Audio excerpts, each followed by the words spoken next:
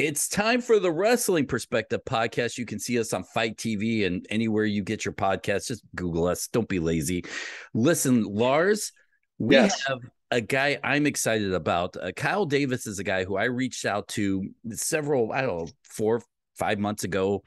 I got his email through another guy. I'm like, listen, I do a podcast with a guy named Lars Frederiksen. He's like, dude, I'm listening to his music right now. I will get you whoever you want on the podcast. I said, at some point, we want you on. He's like, listen, I'm going to big time you. I'm busy. I used to wear spandex and kick people in the balls. But now I've made time for you. Kyle, thank you for stop doing your podcast with Billy, making the NWA go on hiatus so you can do this podcast with us tonight. I would have never said that I'd big league you. I have stumbled into a position in an industry that I always wanted to be a part of, and that's pro wrestling. He's basically stumbled into this podcast. I've done everything. So I am happy that you want to talk to me because it shows that I exist outside of my circle of friends. And at the end of the day, every individual wants to know that somebody knows that they're alive. And speaking of the podcast, that's right. I'm helping William Patrick Corrigan, Billy Corrigan, Smashing Pumpkins lead singer, his new podcast, 33, which is helping Raw out his new album. And Lars, I am starting to earn a respect for the talent of a gentleman that has put music and content out there for so long that people love, enjoy. And yet the thing that's blowing my mind is I'm seeing constantly that people still will shit on things that are just being given to them. Like, here's some new content, enjoy it. Oh, I wish it was this. I wish it was that, blah, blah, blah. I'm a nobody. And now being around people that are somebodies, I'm now tangentially seeing how tough it is. Like, you're human beings. People don't realize that. They just want to give you shit. Like, you aren't doing something you love and aren't just like, here's something. Enjoy it. Appreciate it. Just don't be mean about it. Well, everybody's got an opinions. And as my mom used to say, opinions are like I believe assholes. Assholes, and they all stink. So, no matter what you do in this world, if it's important, people are going to probably take shots at it. You know what I mean? So, obviously, if we're talking about the Smashing Pumpkins,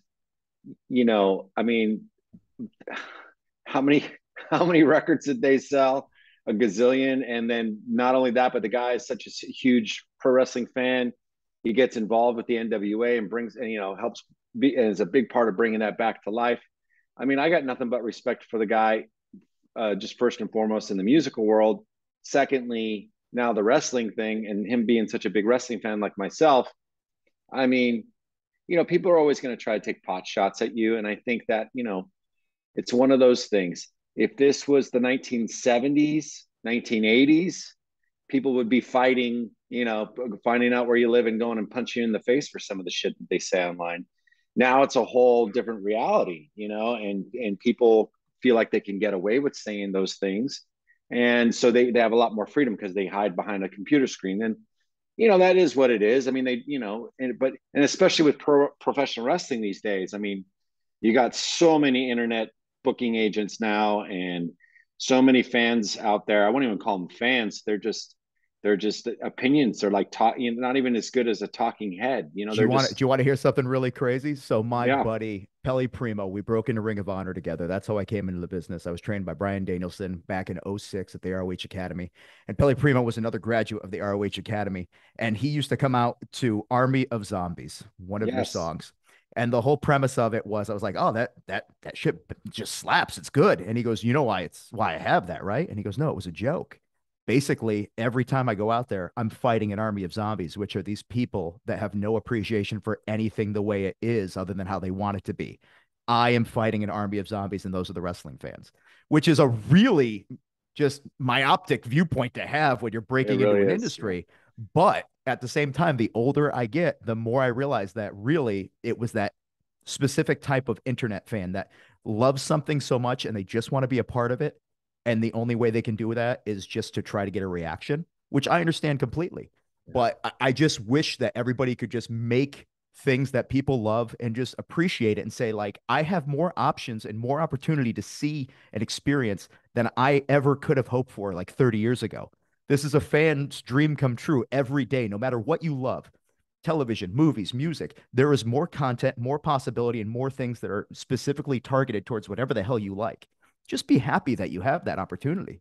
Because I know when we were growing up, you had to, if you wanted to experience something new, you were lucky if you knew somebody that was slightly older or happened to stumble into some randomness that just like, oh, this resonates with me. How do I find that cool group? How do I find that thing that nobody else would have ever shared with me? And now you have the internet. Everybody can find everything. I mean, look at us. We are both covered with tattoos. Once upon a time, we were outliers of society. It was like for me, I started getting tattoos because I wanted to be able to express myself and have something out there and feel a little bit different, and not everybody else was doing it. Now I look around and I'm like, I look like everybody else. I am now I've got stuff that goes all the way up to my neck, and I'm like this, and the world's changed so much. And I just wish people could appreciate, be happy with what you have. Stop shitting on what you have. Well, the tattoo thing is interesting. I'm sorry, Dennis, to cut you off, but it's interesting to me because, having had these tattoos I'm 51 now, and I started getting tattooed I got my first one when I was like 11. Damn. What was the first one, real quick? It was on my ankle, but it was on my shin originally, but I grew and my skin stretched and it moved to my ankle. But I mean, now you find it's kind of like everybody thinks that you're a fucking chef now or something. So, and I understand, like getting face tattoos, and stuff like that. Now it's kind of sort of, it's not even like, it doesn't even shock anybody. It doesn't provoke anything or anything like that anymore, which is totally fine. It is what it is. But yeah, I mean, the narrative that you're talking, it's so, I mean, you can't argue it anymore. It's insane how quick the world has changed. And if you were to get a tattoo below your elbows or on your neck, that was called an international. Used to call them international job stoppers. Yeah, those career killers on the knuckles, the hands, or anything. And now I tell people, stop, don't go all the way to the sleeve. And I'm like, it's not a social stigma or anything. It's Apple Watches can't read through my tattoos.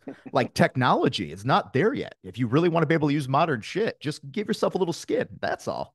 That's all. Yeah. Go ahead, Dennis. I'm sorry. Oh, I was just going to make a joke about how you keep begging me not to get a face tattoo so I don't bring down your stock. No, it's fine. Just get something that really brings out like your attractiveness there. Maybe like a full face drops. Yeah. For street cred, I'd be like, listen, I killed like 4 people already. I don't even think that counts. I think if you were to make that joke to people in this day and age, they wouldn't even get it. I mean, I'm sure there's hipsters stupid enough to get that tattoo. But, whatever, Let's talk some wrestling. Yeah, for sure. Oh, all right, Kyle. I became a big fan of yours based on how you treated me. And in the wrestling business, this is it's kind of hard because you don't see that a lot. It's, every man for themselves, people protecting their territory. You've mentioned you came in with Ring of Honor.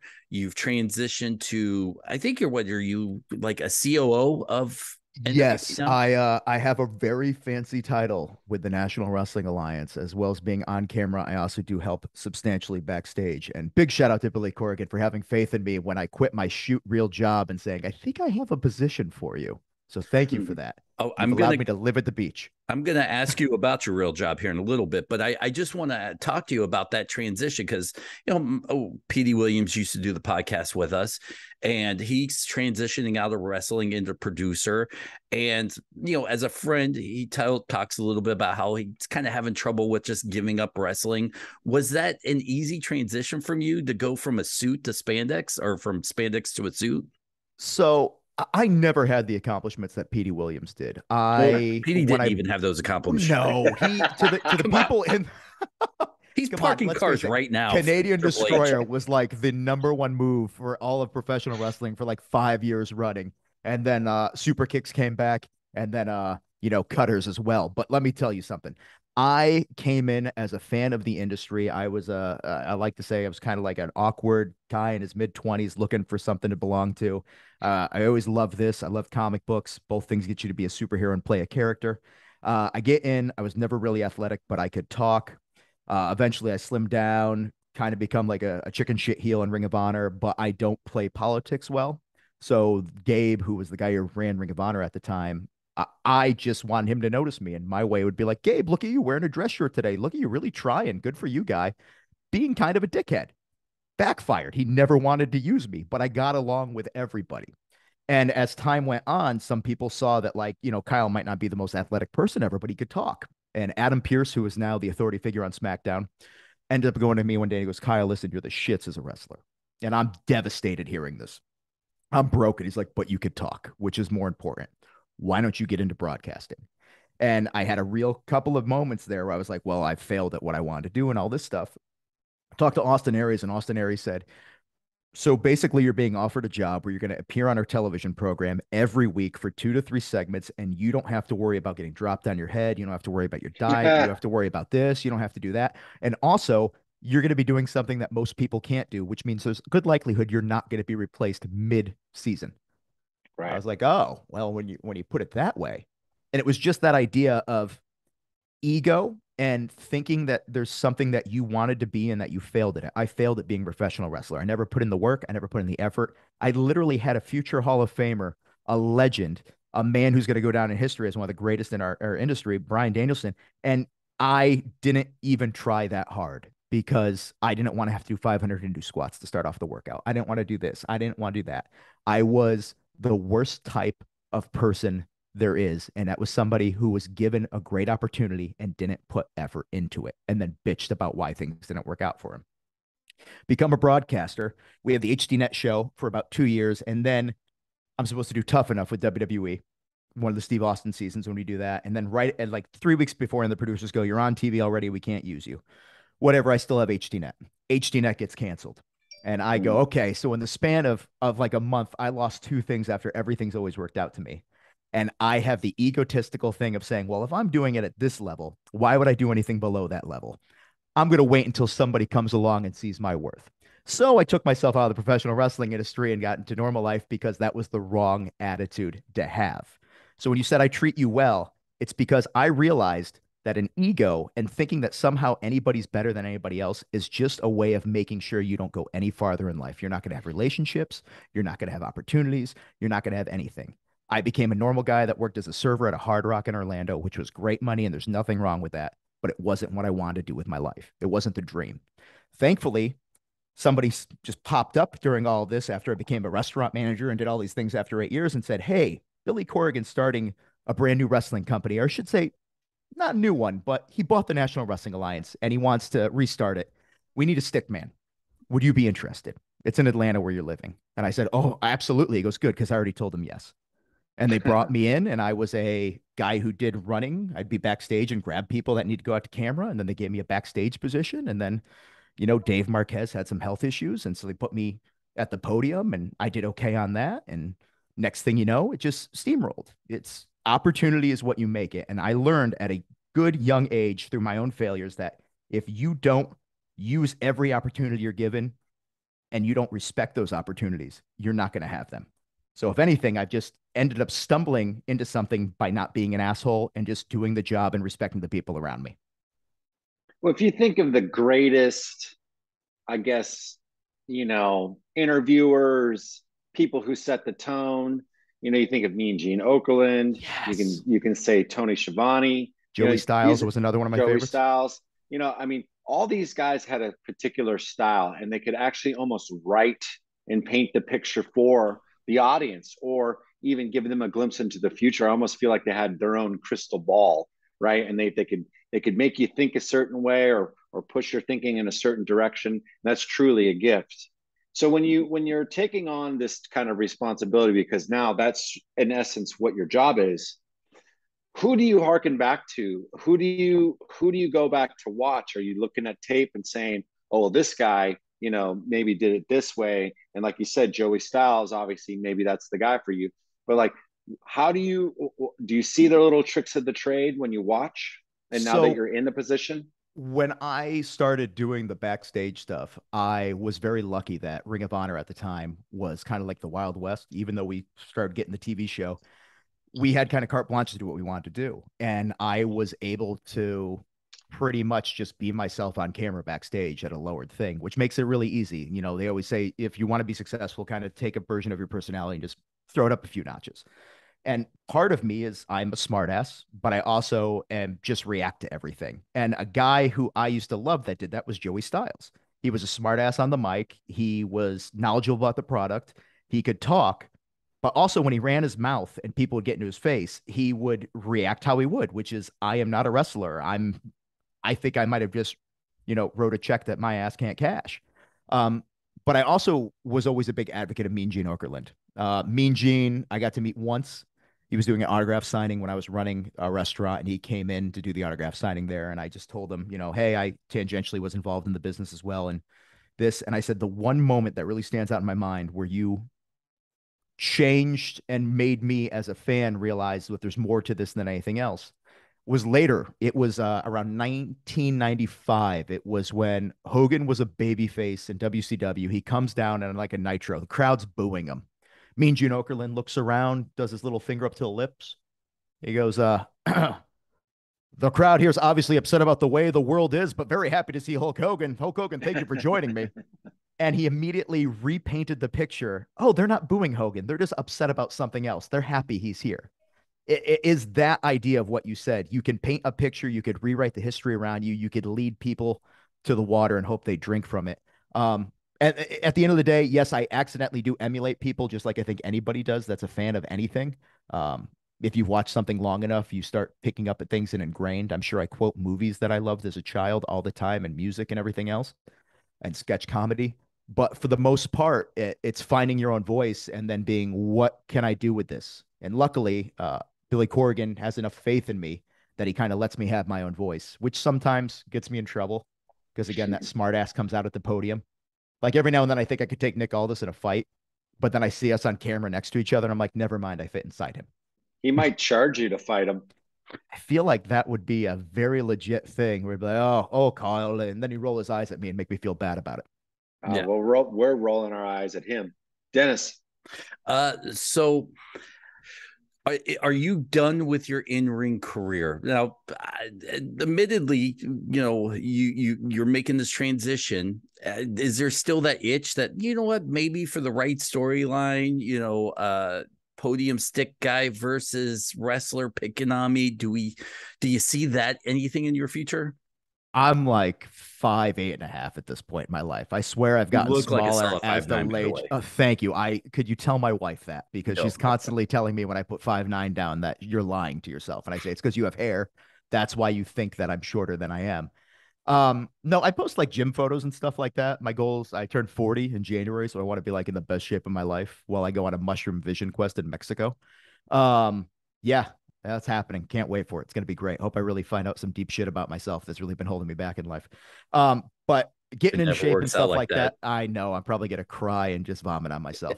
But like I win-win. Yeah. I mean, people will be there. It'll be fantastic. There'll be photos and video. I realized my limitations, and even when I was wrestling, I wasn't doing flippy stuff. I wasn't a jumper. Again, I'm a short man. I remember doing lucha passes, which for wrestling fans, if you don't know what that is, instead of leapfrogging people, you kind of step to the side and push them through. Homicide does them. And I love it when he does them because I say, Homicide does it and nobody gives him shit. Why did people give me grief? And then I remember that I was in Ring of Honor in 2006. That's why. But the fact of the matter is I have no qualms about that. My neck bothers me. My sciatica acts up. It's true what they say. Like when you hit 40, weird things start happening. Thank God I can still maintain a very solid manhood. But other than that, I'm not getting back in the ring. It's not for me. If something happens, one thing could occur or another. But at the end of the day, I look awesome in person when you have me sitting just alone. I'm jacked. When I'm tanned, I look great.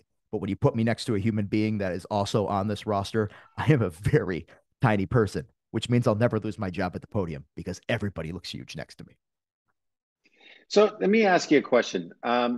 Doing what you're doing now, I'm sure like, when you're in ring, there's obviously difficulties. There's obviously people who are maybe green or, maybe forgetting or whatever it may be. Now you're in this place where you have the majority of the control, and it's almost like the wrestler can cut his throat at any point or become a superstar overnight. And it's just like we've been talking about. It's like, the fact that you're able to talk is the reason why you still have a job. Who's been the hardest and, for you to interview? And it's not like a slag, and it's not a dirt sheet thing. It's more or less like, let me rephrase the question so you don't have to name names. Have you had a lot of people who have been hard when it comes to interviewing them and pushing the storyline? So one of the things that I do not excel at is if you give me, Kyle, say this word for word. I am atrocious at it. And I know certain other companies for the longest time, if you want to have an interview or have a discussion or do any sort of on-camera promo, you had to pretty much be that person. I am very much, this is the gist of it. Let's play off each other. No matter what happens, happens. I feel like it's one of the things that really is sink or swim with the National Wrestling Alliance is when you step up to that podium, you're either going to succeed or fail. Now, there's a whole plethora of individuals that once you put a microphone in front of them, they are unstoppable. Matt Cardona is somebody who I don't even have to know what we're going to talk about. We just run with it. VSK is somebody that I was just talking to the other day, one of the up and coming guys who's both for us and has appeared on AEW programming as a butler of all things. But like he can run his mouth to the point where sometimes I'm almost like, man, am I going to get lost in this and not be able to catch up? Nick Aldis is a great talker and he could do everything impossible.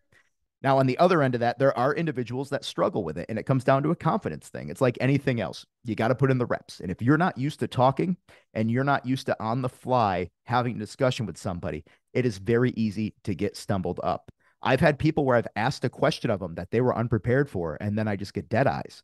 I'm not going to name names, and then my goal as a broadcaster is I now have to try to guide that person to where I need them to be or help them or give them an out or explain why, because I don't want them to look foolish. I don't want them to feel foolish. So yes. Well, okay. So sorry, I needed to double back on this question. Go back for it. So are you privy to where the storyline needs to go in general? There are times where I will know where we're going, and then there are times where I don't know, which is 50-50. And so it can be exciting, but there's also times where I've started talking to somebody, and by the end of it, I was like, oh, I don't know if this is going to get us to anywhere we were supposed to be or even the hell we were supposed to be. There's other times where things are supposed to happen and they don't. And then you have to play along. I literally had one episode where something was supposed to happen where I was talking to the fixers and nothing happened. And so I'm buying time thinking maybe there's a delay. And I accidentally start basically propositioning the fixers to be my muscle if I wanted to go make a drug deal. Just literally, for some reason, I was like, let me buy time. This will never see the air. And then I turn on NWA USA, and here we are, me talking to him and going, so what if I had a little help on the side and I needed some muscle in case something went wrong when I went to go make a purchase? And I'm like, Jesus, we posted me talking about this. So yeah, there's times where you don't know where it's going. Like we have a few people where I will be like, hey, what are we doing out there? And they'll be like, just feel it. And that's my favorite because I can do no wrong. Inversely, I've also had people tell me that. And then literally when we get out there, the first thing I say, everything goes good. We get backstage and he's like, I can't believe you did that. I go, what? He goes, you literally said the exact same thing I was going to say at the beginning. And I knew where I was going to go from that point on. So, I mean, it is what it is, but that is the skill. Let's face it, we are an entertainment business that is incredibly physical. Quarter of an inch the wrong move, you are crippled, you are broken, you are battered. And it's the weirdest thing ever. It is a soap opera that is physicality and requires you to be an athlete and be able to handle abuse. You also have to think on your feet. It's improv. It's choreography. It's ballet with chairs. It's a weird, stupid thing that's unlike anything else. And you need to be able to flow with it at any given time. It's like they say in a car accident. If you're all bunched up and stuff, like when a drunk driver gets into a car accident, they're usually fine because they're loosey-goosey and going along with anything else. But if you're stiff and you're not willing to go with what's happening, you're either going to get hurt, you're going to hurt somebody else, or you're going to get lost. I don't know if any of this is making sense, guys. My apologies. Oh, it is.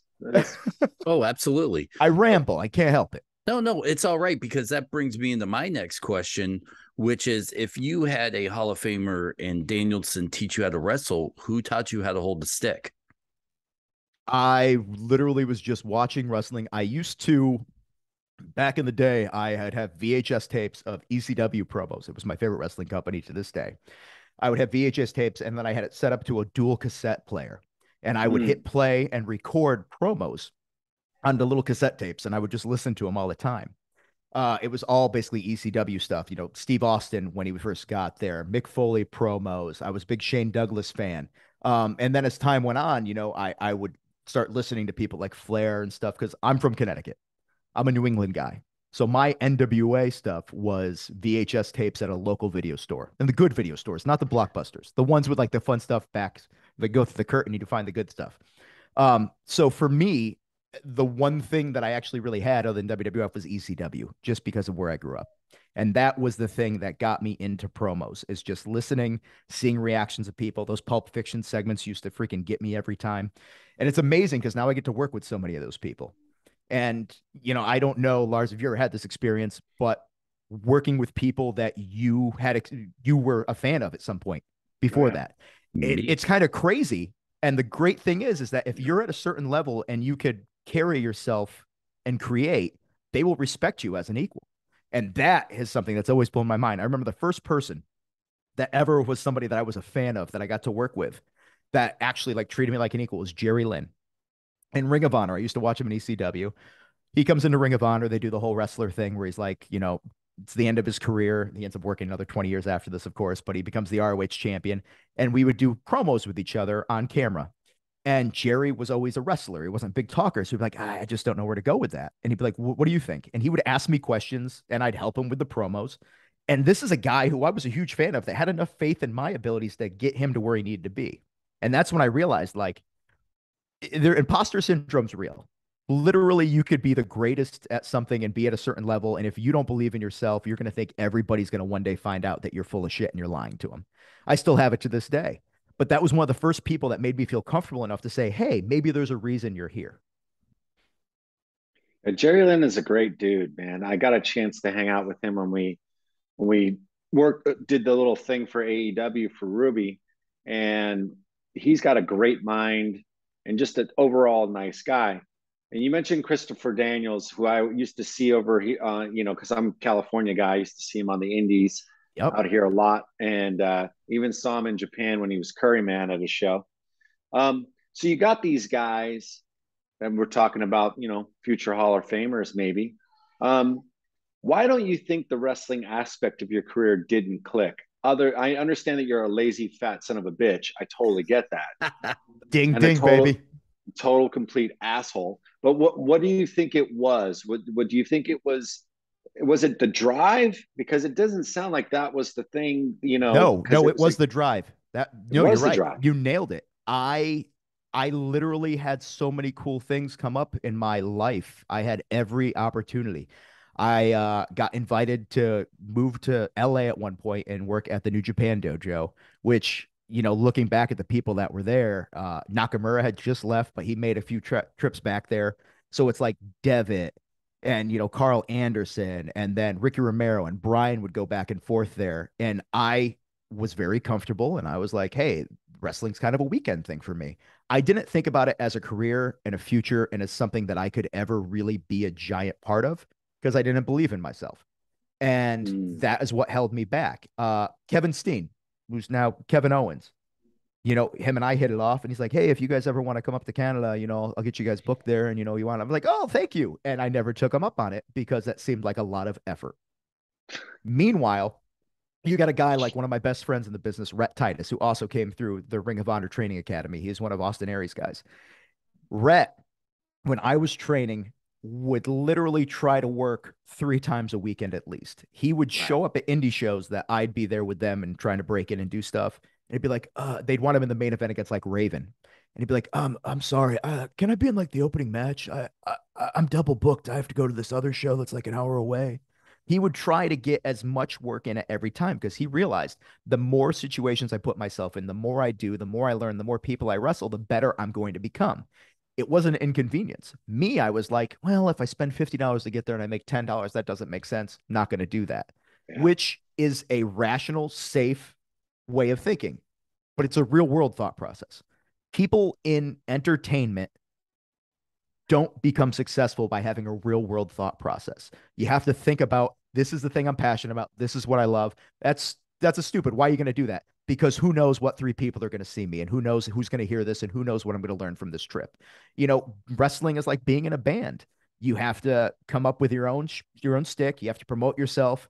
You're not always going to have the most successful day. Sometimes you're going to take a loss, but you're basically just hoping that the more you go out there, the more people are going to experience you and the more it's going to connect with somebody.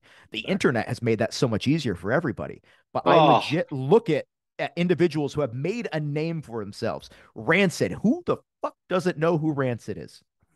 The fact of the matter is, in modern day America, there could be 37 Rancids that nobody will ever hear about because there's 1,000 of them online.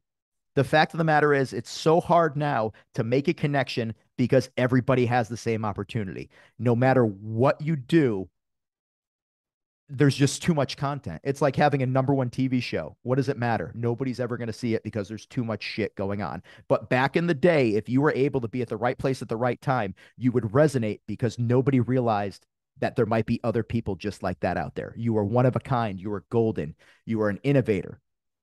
And I think that's something that's really lost on people today is how do you become the only version of you? Like people shit on Danhausen. Oh, it's a comedy thing. I've never seen another Danhausen. I've never seen that. I've never seen anything he does before. And I don't care if you're like, the wrestling this. That is a unique individual. That is somebody else. It really does just, it blows my mind how much of a challenge it is for people today, but it also blows my mind even more so how anybody was ever successful not living in the world we live in today, not with the internet. Again, 1 in a million right here. Let me ask you this, because I love everything you're saying, but at what point and how did you start going from victim to accountability? Ooh. Basically, after a couple of years of not being involved in the wrestling industry, I had to start looking back and think about like, well, a lot of this probably falls on me. I was in a relationship at the time off and on for a long time, and I was a real shitty partner to her because when I broke into the business, I had the bullshit idea of like, well, I got to have a girl in every town. I was a pretty boy. I had great hair. I was lean. Really? I didn't even see a picture of this. Oh, I was damn handsome. When I was Kyle Durden, I do feel like I was pretty goddamn handsome. I was unstoppable. You know what? Listen, Kyle Durden just sounds like a dick. I said eye candy on my groin on my gear. I have a tattoo of it right here. That used to be in pink and purple on my dick. That held up well. Yeah, I tell you, what can I say? Subsequently, when I moved to Atlanta, somebody broke into my car and stole the gear bag out of my trunk. And I was like, well, I guess that means I'm done. Joke's on them. They're like, I can't wait to get all this money. What the hell is this pink and purple singlet with glitter that says eye candy on the dick? What? Why is this? But the accountability comes with age. It comes back and looking by. And I really did, after that relationship fell apart, start thinking about like, what did I do? Did I put the effort in this? And then when you realize that your relationships might not be living up to what they are because of you and what you're putting into them instead of just trying to get out of it, that's when you really start thinking about it. Yeah. Also, becoming a leader in business really helped me as I went from having a job in the service industry with just no real responsibility to, well, I want to be able to have a salary and I want to be able to have insurance. And I want to see where the world takes me and I want this, that. And, I start getting into management in corporations is when I started being like, oh, like if somebody doesn't want to take accountability for what they did and that pisses me off, how hypocritical of it was for me to do that when I was that person. And a lot of that is just looking into yourself and realizing at the end of the day, like I'm responsible for my own actions. I can also help people realize that don't make people feel like shit about things. Like empathy is a big deal. And the more empathetic I got, I think the better person I became, the better leader I became. And the more I was able to kind of grow as a human being, which has got me to where I am today, which is middle-aged, helping run a wrestling company and having a podcast with a rock star and being here with another rock star. So this is pretty effing cool. Win-win. He's talking about you, Lars, not me. Well, I was just looking over at you because I was trying to get angry for my next question. Ooh, bring the rage. I'm here for it. Well, I mean, like you said, there's a lot of one of the things I took from what you were saying was that there's a lot of choice out there now, especially for professional wrestling. Any night of the week you can watch something. There's so many companies. There's so much content out there. Tuesday, NWA Power on Fite, and Saturdays, NWA USA. Sorry, I just had to get that. Sorry to interject. That's okay. Working with guys like Ricky Morton and some of the old Homicide, even, a lot of these older cats, how do you think, in your opinion, do they stay as relevant as they are? Is it their experience, or is it is it something that they have that you see in them? My question, I'm trying to get to it. I was going to try to parallel it between like the newer kind of up and comers, the Ricky Mortons, the Homicides. These guys have been mainstays in professional wrestling. Do you see that in a lot of the talent there at NWA? I do, in fact. And I think at the end And of the who day, are those people? people that I feel like one day are going to be very powerful in the background. I can tell you one person who I keep on telling him, and he gets pissed at me. This is when I said that, Adam Pearce told me that I was probably doing something that I shouldn't be doing and I should focus on this. One of my best friends in the wrestling industry is Sal Renaro. Sal Renaro has been in almost every wrestling company doing every damn thing. And yet he is somebody who a lot of people don't appreciate. And the thing that I keep on telling him is, I really think that you should be an agent. You should be a guy that helps everybody else out. And he's like, no, because that means my wrestling career is over. And I always tell him, like, look at people like Jamie Noble and just these people that are badass wrestlers that because of nothing that they've ever done, something about like height, just a stigma of you don't fit the mold of what we're looking for, never got the chance to shine, but have a brain that's built for wrestling that can help everything and also convertly can convey that to other people that do have those common denominators that these big companies are looking for. And they can help those people succeed in ways that nobody would ever think. That's a hell of a legacy, is to be able to say, hey, I help build the future of the industry. Like I work with Dr. Tom Pritchard now in the NWA. Tom Pritchard helped train like Kurt Angle, Edge. He was there for like everybody during that era. He was also a body Donna, which I think is pretty effing cool. But the fact of the matter is like there's all these people that have so much understanding, ability, and they can help other people. It's one thing to get yourself over. It's another thing to be able to help 30, 40, 50 people become the best professional wrestler they can. And so I'm constantly on him. I'm like, dude, people respect you. People listen to you. How many times have people come to the locker room and be like, hey, I need help with a finish, or I need this, or I need that. And you just kind of go like, okay, so here you go. And you just help them and you treat it so nonchalantly, like it's not a big deal. I am constantly surrounded by people like him. You're probably exactly like this. I know Billy Corrigan's like this, is people that excel at something and they don't realize it. And they just treat it like it's everyday thing. Like, yeah, I just created this damn thing from scratch. Like musicians, I can't read music. I can't write music. I can't play an instrument. I can't sing. When you can do all those things, sometimes it's easy to forget that that is not something that every human being can do, and that you are some kind of magical unicorn that can do things that no one else can do. That is one of the things. Sal Renaro, I think, is a guy who's going to be great there. I also have a lot of things. Black G's. Black G's has a mind for wrestling that I think, given the right opportunity, would be amazing at any major wrestling promotion. There's also people that I've known in my career that unfortunately their life was cut short. So it's just one of those deals where you never know who is going to get an opportunity at the right time. So you just have to be the best version of yourself because somebody's going to stumble into it. Hell, I stumbled into an opportunity. You're talking to me because somebody who was a producer for Ring of Honor that I became friends with had an opportunity and said, hell, Kyle will probably do it. And I've built myself up from being a guy who was just running people to the curtain to helping run a wrestling company. You never know what's going to happen. Just don't be an asshole. Treat people with respect. Have a little empathy and try to make people happy around you. All right. I definitely want to jump back into it, but I do want to talk a little bit about the NWA here and its direction it's going, where as a fan, and Lars and I many times on many different podcasts have talked about how, listen, sure, being on YouTube TV feels right in a nice, safe spot, but it deserves a much bigger platform. And I'm sure that you guys, might be happy with the direction it's going, but are there plans to try to bring it over to a bigger platform where we as friends feel like fans, not friends, but feel like no, you could totally be my friend. Don't ever think you can't be. You guys are welcome to come wherever I am. I seriously, free tickets. He just said free tickets, Lars. That's what I just heard. Of course. That's what I heard. I heard I get to go to catering too. Yeah, no problem. It's Chipotle sometimes. Other times it's like little sandwiches, but it's tasty. Hey, I hope the dirt sheets pick that up. Catering at NWA Chipotle. There's nothing wrong with it. It's so good. Think about it. We're a bunch of body guys. You get a little bowl there. You get a little protein, a little bit of rice, maybe some guac. Oh, good time. Stalin, answer the question. Okay, so answer the question is we are always trying to grow, and I am lucky enough to have a guy who runs the company who has a vision, and that vision is nothing happens overnight unless you have, Tony Khan money and TNT and everything behind you. We're our own entity. We're going to try to build this as much as we can. Are we looking to the future? Is 2023 on the horizon and big things on the way?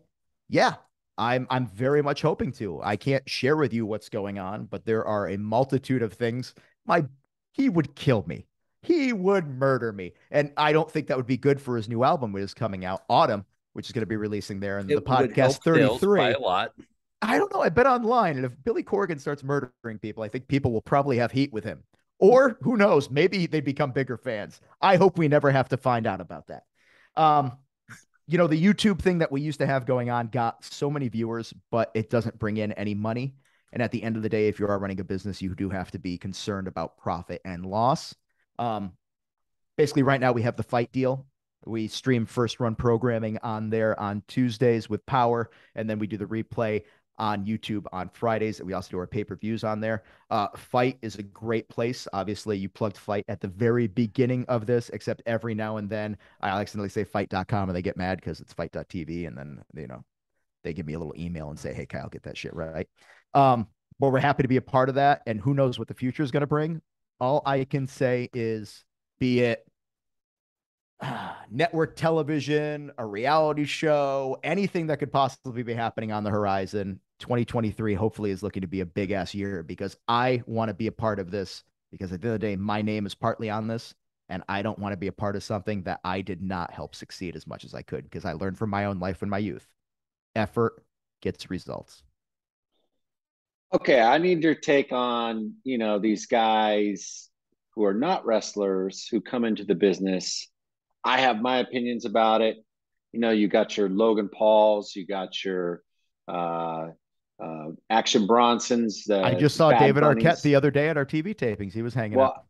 David Arquette has, put in some work though. He has. Let's be honest. But so what is your thoughts on like guys that for instance, rappers and or actors, or what do you think about them coming into the business? I mean, I have my opinion. Some of them I'm into, some of them I'm just like, don't quit your day job.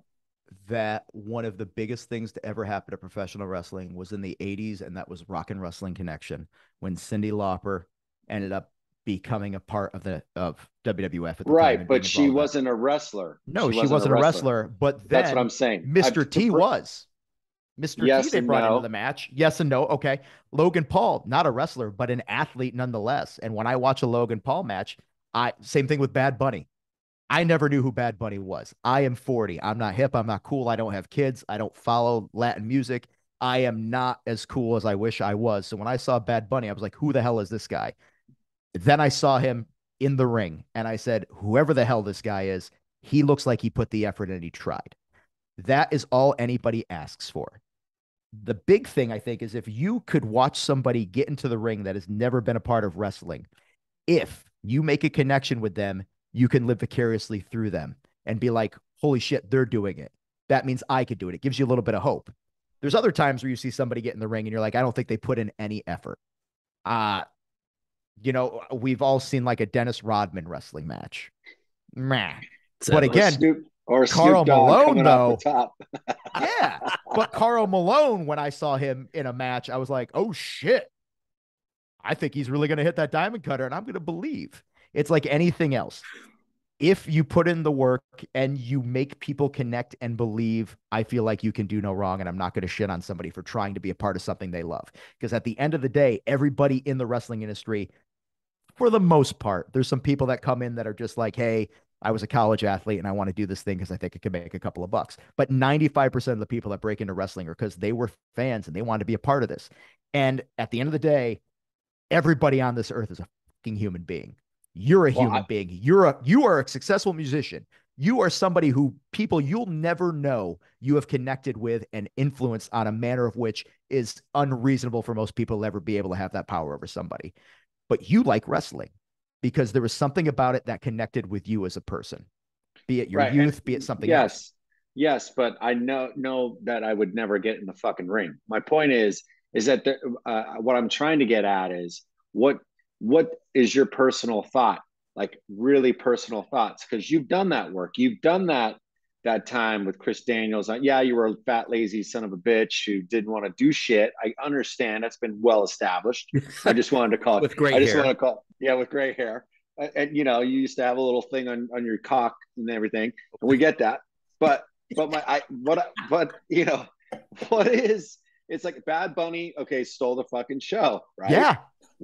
I mean, here we go. Action Bronson, I'm rooting for him. I hope so too. I want him to kill it because I know that dude's like 100% a wrestling fan. He might be like he might be a wrestler trapped in a rapper's body. Like, you never know. So, but I want to see him succeed. There's a few of these reality TV stars that, I never wanted to see, and they're there. Mike Mizanin was a reality TV star that nobody wanted to see and became somebody who, love him or hate him, is an amazing professional wrestler. If you're talking about the Miz, I think that's his real name, but and he's the nicest dude, super cool, whatever. And I'm not, I can take it or leave it. It's not like that. He was my argument that I was using. Everybody has a first time doing anything. Anybody who's willing to try something. Well, then I'm sorry. If he was the argument that you were using, you don't have a fucking leg to stand on. Well, what I'm saying is that no matter what walk of life they are, like, you put the effort in, you make a little thing, you try. If somebody tries, you never know if that person's going to end up being the thing that hits, and they find out they love wrestling and they go from there and commit everything. You can't shit on. Sorry.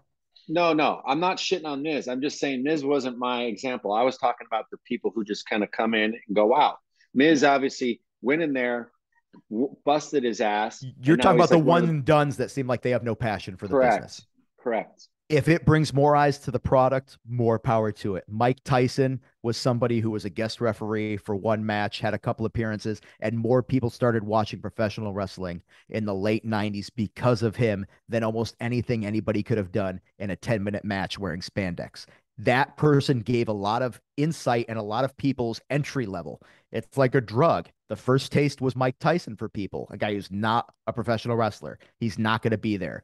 You don't really see him ever again after that. That is the type of thing where I think I can't be pissed at it, because if more people enjoy and discover the thing that I'm involved in, no matter how it happens, I can't be mad at it, because damn it, those people got brought there in a way that none of us could have done it. Fair enough. Along the same lines, the company's owned by someone kind of like that, where you have a, Billy, major rock star, owning the company. Is there a internal battle with him? And I don't want to make this like, hey, we're interviewing Kyle about Billy, but is there some sort of like internal battle where he's a wrestling fan? And let's be honest, if I owned a company, I would try to be on camera as much as possible, where he doesn't basically Dennis wants to know, is he still a rat in a cage? So my favorite part of the podcast is I get to ask questions like that, like the shit that everybody was like, just don't bring up music to Billy. It's something that he's really passionate about, and he's one of those people that he's a rock star, but at the same time he is very shy.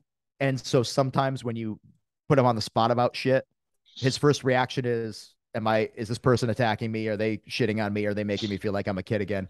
For the most part, I got to be honest with you, we used to battle with Billy about promoting himself as part of the National Wrestling Alliance. He was like, I don't think people care that I'm involved in it. He's like, I just want the wrestling to stand as the wrestling is. So the more he's on camera is actually our doing to pressure him, because we're like, listen, you're a recognizable person for so many people that you just being a part of this, be it, just curiosity or people actually being immensely invested, they will pay attention, because they'll be like, what the hell's that guy? I do ring announcing now, because let's face it, let's do 30,000 things. And I'm ringside ring announcing, and he came out during a show, and there was a dude at the corner. He goes, holy shit, is that Billy Corrigan? Is that the Smashing Pumpkins guy? He had no idea. He just happened to be at a wrestling show, and then he got very confused about why that guy was coming out to make an announcement. So like, it is one of those things where most people would think, oh, does this person want to be on camera? He does not want to be on camera. Well, it's sometimes that happens. I gotta say, much respect to Billy Corgan because, and I got a lot of freaking respect for him just in the musical world, but just for taking on the NWA, bringing it back, giving us product, using that name, the aesthetic. He's brought everything back to the. It's, I mean, to have a part in that, I bet my hat goes off to you, Billy Corgan. So that's what I wanted to say. Sorry to interrupt and keep interrupting. It's your show. You're fucking right. So then my last question is going to be, it's my show, Dennis. Yes, sir. Okay. So, what we've seen transpire in wrestling over the last couple weeks, it seems like the tabloid wrestling sheets, have sort of made it mainstream now. They used to be a very underground for the boys or for people who just really like, it's only the people that I knew that read the Wrestling Observer or some of these other wrestling news sheets were not the casual wrestling fan. They were the ones that tape traded and did all this stuff. So now that we're seeing that influence, because they obviously get the stories wrong or maybe 80% right, but then there's a lot of hearsay and bullshit that comes with it. And do you think that's damaging to wrestling in the long run, or do you think it's just one of those things that's like maybe a flash in the pan? The reason why I ask you this is because you're the guy now that's taking the lead with the stick and moving the show. I think you could look at it two different ways. And I am guilty of looking at things online. And, when I was younger, there used to be, right when I first got the internet, there was a thing for the New England independent wrestling scene called the Declaration of Independence, which was just a melting pot of garbage, just the worst type of things that people would say. But it was essentially a dirt sheet for just all of New England indie wrestling. And it's legendary for anybody that was of my age that was around there. I think Tony Khan was probably on the damn thing, to be honest with you, at one point in time.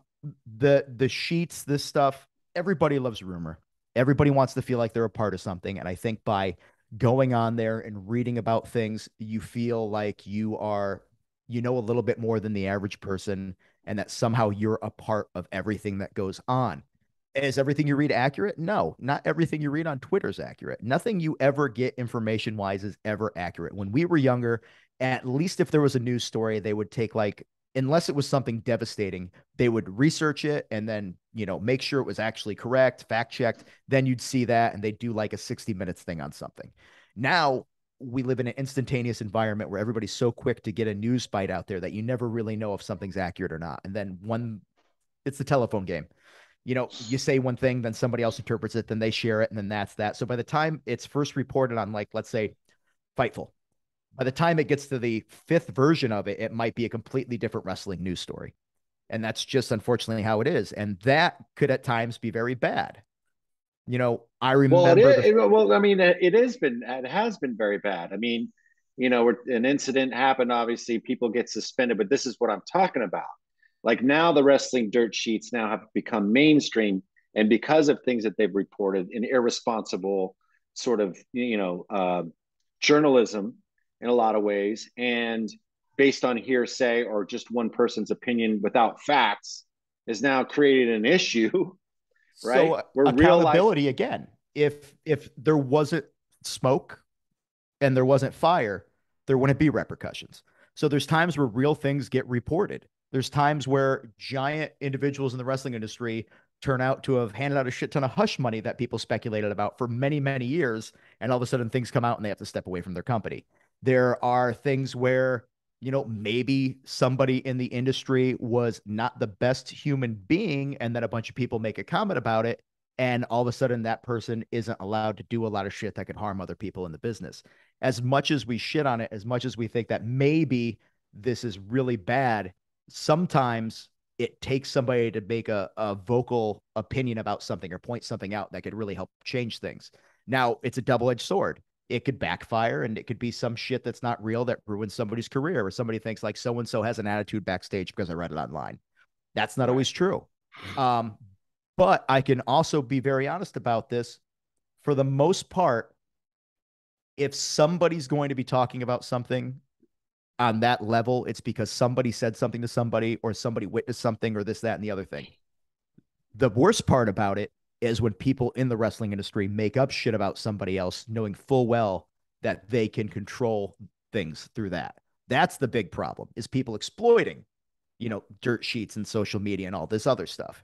At the end of the day, it's like any other form of media. You take it for what it is, which is tangible at best at times. And you just hope that there's enough fact checking and enough honesty behind things where nothing really messed up happens and comes from it. So do I think the dirt sheets are bad? I think it's like anything else. If used improperly, it's horrible. But if used correctly, you can also make people feel invested in something that sometimes they might not have been in the same way. I remember I was a big Brian Pillman fan, the Rogue Horseman, and he was a giant internet advocate. And they used the entire storyline where, the Bischoff thing released me from the contract. I want this, I quit this. Like, he used a bunch of rumor and dirt sheet stuff to build his name up and go to WWF, which is a place he never would have made it otherwise. Right. So there's ways of it. And again, that kind of inversely goes to it. If you're working the dirt sheets to make yourself better without burying anybody else, bravo.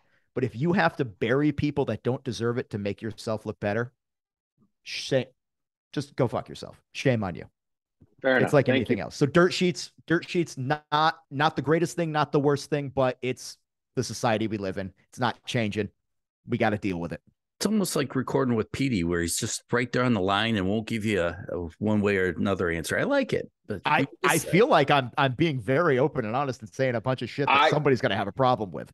I feel like you're being honest and open too. Yes. It's just, it's obviously whatever. It's a hot topic. But no, the truth is I can't shit on something that I look at. Yeah. I can't plainly say, oh, this is garbage, it shouldn't exist, when since I've been a teenager, have been supplementing, adding to it.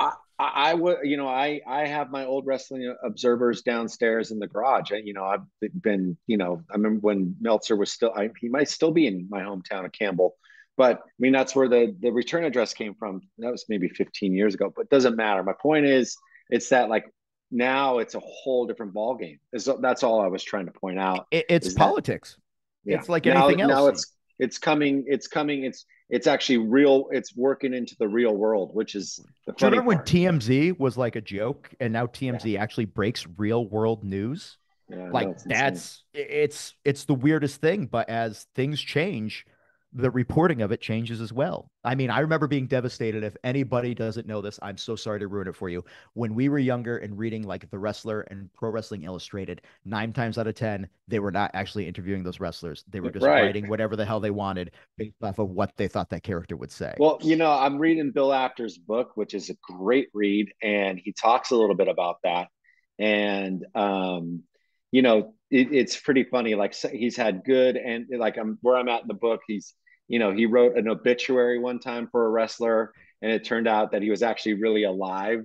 And somebody from New York gave him the information, so he printed it. They ran this whole obituary thing, and then they had to do retraction. Retraction. I think that's what it is.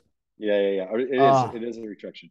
But like he's talking about that, but it was all about, anyways, it was all part of the politics of it all. Go ahead. Sorry. So but I mean, wrap it up. Even running a wrestling company, we send out press releases, we talk to people, we do interviews, we have to keep a conversation going, because at the end of the day, there is stuff online that people live off of, that if you're not part of that conversation, you are A, either going to be forgotten, or B, not going to be able to help put your word out there and help control that narrative. Do I want somebody to say a bunch of stuff about us that might not be accurate? Or would it be easier to sometimes have conversations and be like, here's what really happened, here's what this is? And is that, speaking to the enemy? Or is it clarifying and making sure that the reality of a situation is known? That's what it is. Listen, I don't know if we can think of a better way to end this episode than that. Honestly, I mean, holy shit. Kyle, real quick, promote, because we'll say our goodbyes off the air for everybody. The show's over. Kyle Davies, please tell everybody where they can find you, the NWA, anything else. NWA, you can find on Twitter or Instagram. You go to nationalwrestlingalliance.com. NWATix.com is where you're going to go for any tickets. We got a brand new pay-per-view coming up, Hard Times 3, and Chalmette, Louisiana. It's just right outside of New Orleans. That's going to be on November 12th. Also on November 13th, we're partnering with Wildcat Promotions, Luke Hawks' company.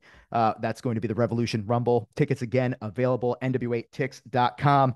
On Tuesdays, we have a brand new episode dropping of NWA Power on Fite. Subscribe on there. Replay is on Friday at 6:05 on YouTube, on our YouTube page. And then on Saturdays at noon, we have NWA USA. Also dropping on Tuesdays is the brand new podcast promoting Billy Corgan of the Smashing Pumpkins' brand new album, Autumn, 33 tracks, 33 songs, classic. We're going to go over that. We're going to talk all about it. We have guests. We have all things going on. That's wherever you get podcasts, iTunes, iHeartRadio, Spotify, whatever it is. That is called 33, hashtag WPC33. And last but not least, my name is Kyle Davis. You can find me on Instagram and Twitter at Kyle Davis ATL. Yes, I used to live in Atlanta. Now I live in Florida at the beach. I screwed up, but if I change it, everybody can't tag me in things that they used to. This guy's fucking smooth. I almost like him. Jesus Christ. Almost. Somebody's got to like me. I hate myself. So somebody I hope likes me. Real quick, and I'll wrap it up. This podcast you guys are doing, is it a short run podcast, or once the the album drops, are you going to change it to different subjects? I mean, we're going to wait and see. We're on episode 2 right now. We just had the first 2 drop this week. And then next week is when we start the weekly on Tuesdays. It's 33 episodes because there's 33 tracks on the new album. It's a space opera of sorts. We talk about all things like aliens and basically the reason why. Yeah, it gets real weird, but at the same time, it's interesting to see somebody be so open and talk about why they create what they create and the stories behind the music instead of having a kind of a shield up. Because as I always say, people are people. We're all human beings. Yeah. Do we go past 33? It remains to be seen. Right now, we're on episode 4 that we've recorded. We got a few guests coming up. People that I never thought I'd talk to. Right now is somebody I never thought I'd talk to. So I'm just having a very interesting month, to be honest with you. But we're hoping it goes great. And the more we hear about it, the more we get. And we'll see where the world takes us. Well, he's Lars. I'm Dennis. That was Kyle Davis. Thank you so much. And the show's over. Go home. We'll talk to you guys later.